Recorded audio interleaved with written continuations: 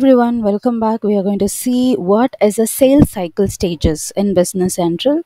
So the sales cycle is a framework that outlines the progression of stages from initial contact with a potential customer to the closing of sales. It helps in managing sales opportunities methodologically and by tracking their development through various stages, each with specific requirements and tasks. So let us see in a detailed manner. So before that, I'd like to tell you that this is my blog. You can find the link in the description. I'll be updating this blog about the detailed descriptions of how to create a sales and everything. So you can find the blog, try to join, try to follow the blogs.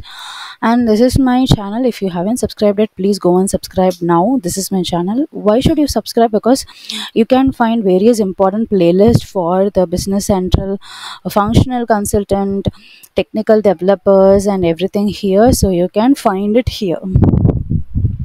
So you can find the complete playlist here. Okay, so and if you have any queries and if you wanted to connect with me, you can just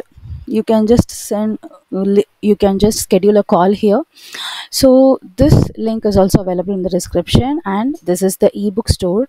So if you need an interview questions in Business Central, AL programming, Business Central developer, functional, techno functional, and Tableau, Power BI and everything, please, you can use this. The link is also in the description. So let us see how to see the sales cycle.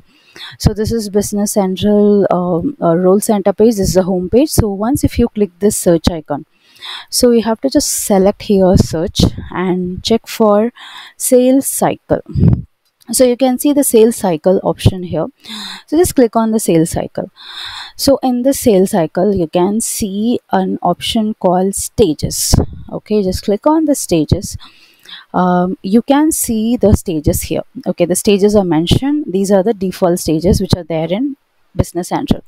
So the first one is initial, the starting point of an opportunity where the contact is made or the lead is identified.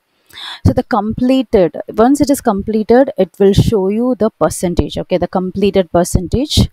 Okay, and reflecting the early stages of the life cycle. So here you can see chances of success and activity. It is an initial activity. Okay, so you have these types of activities which are there, so you can make it as initial, and whether the code is required or whether you can skip this particular stage or something, so you can do that. And finally, if you want to add the comments, you can add it. The second one is the presentation. This is where a presentation of the product or services is made to the potential customer. It indicates a further development or the further developed interest represented by the higher completed percentage, which is 50% here. Okay, and chances of success is 40, and this is a presentation work. The next one is the proposal, a stage where formal proposal or a quote is submitted to the customer. It has been higher completed percentage and a higher chances of success as the deal is nearing to the closure. So you can see this is the completed percentage is higher and the chances of success is also higher. And finally, this is a signed contract, the final stage where a contract is signed and the sales is closed. It has the highest completed percentage of rate, which is 95%, and the chances of success is 100. So each stage has an associated activity code. So you can see you have an activity code here. Okay, so this is the code. So once if you click here, you can see the code here. Okay, which may corresponds to the specific task and the processes that need to be completed before moving to the next stage. These codes facilitate tracking and consistency in managing opportunities. So the sales cycle configuration, that is the completion percentage, this completed percentage reflects how far along the opportunity is within the same cycle. The chances of success, this shows the probability of successfully closing a sale at each stage. And this is the activity code, a reference to predefined activities that might be required to each stage. And this is a quotation code required. Okay, so this marks whether the quotation needs to be presented to the customers or not. Okay, whether it is required or not. and this allow skip determines whether the stage can be bypassed under a certain circumstances. And the next one is the date formula could be used to establish a timeline for when tasks within a stage should be completed. And finally, it is a comment. Okay, so if you want to add a specific comment, you can add in the each stages. And this is an analyze. So the analyze is AI component which is added to Business Central. This will perfectly work in a different scenario. So, and let us go to the, if you want to create a new stage, okay, just click on the stage and make it as 5 and just give some stage description.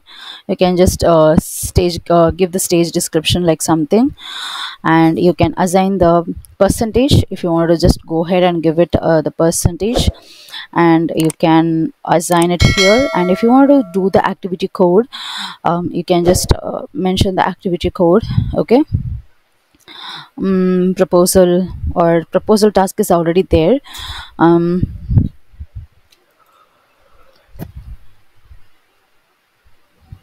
Okay, so you can just make it like this. Okay, and you can just tell like which one should be the first one, like initial. If you just if it is like initial stage, this is the completed stage. Okay, so you can just make it like that, or else you can add it here as well, like simply click here and add, this is the 6th stage.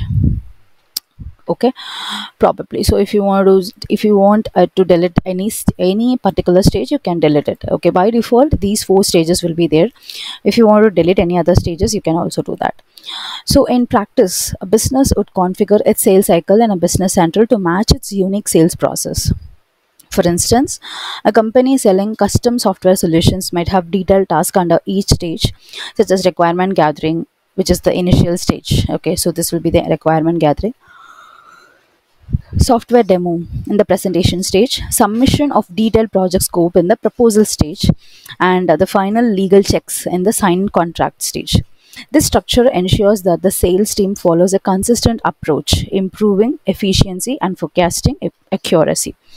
By meticulously setting up and tracking each opportunity through these stages, businesses can get a clear view of their sales pipeline, make informed decisions about resource allocation, and ultimately aim to improve their conversation, right? So that's all about the sales stages. Okay, so you can just try to create a sales cycle stages. This is what the today's exercise for you. So create a sales cycle stages. Imagine that you are selling a manufacturing product. So what are the sales cycle stages you would require? So you have to plan and do that. So if you have any other queries, you can just let me know. We will discuss this in the next video probably. So don't forget to check the links which are given in the description, because that will be useful for you. So if you want to if you have any other specific topics in your mind, please leave that in the comment section. Thank you, take care, and bye bye.